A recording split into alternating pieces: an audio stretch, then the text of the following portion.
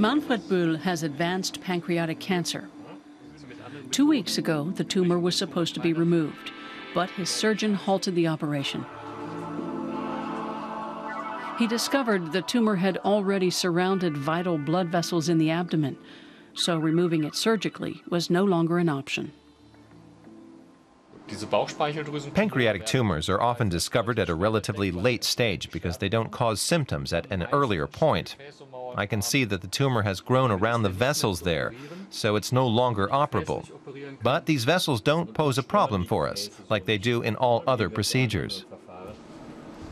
Holger Stonk is relatively sure he'll be able to help Bühl using a new ultrasound therapy that's currently being tested in Bonn. The procedure uses heat to destroy tumor tissue with pinpoint accuracy. A transducer bundles the high-frequency sound waves, much like a magnifying glass concentrates the rays of the sun. A test demonstrates the massive amount of energy that will be released in the tumor cells. We want to destroy the tumor, so we need to achieve temperatures of about 80 degrees Celsius. That destroys the tumor in this well-defined area. The surrounding area is also heated by the energy, but only a bit, so it's not harmed. Today's procedure is just a simulation. That will allow Bühl's doctors to see whether the ultrasound beam can even reach the tumor. The patient lies directly above the ultrasound device. You need to move down a bit, and now the hole underneath you will open up. Okay, now lie back down again. The ultrasound transducer has two functions. First, it emits low-energy waves that locate the tumor.